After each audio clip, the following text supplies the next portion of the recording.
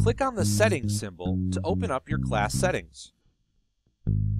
In the Class Details section, make any edits to your class name, class description, section, room, or subject.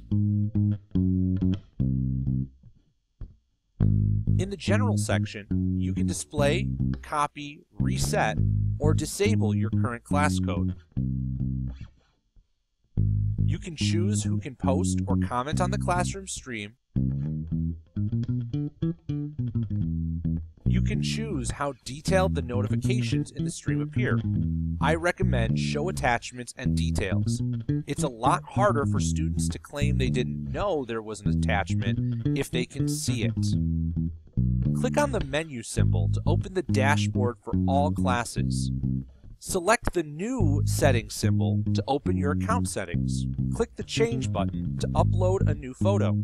Toggle this button to receive or not receive any email notifications. Toggle these buttons to control which comments you'll be notified about. Toggle these buttons to control which class events you'll be notified about.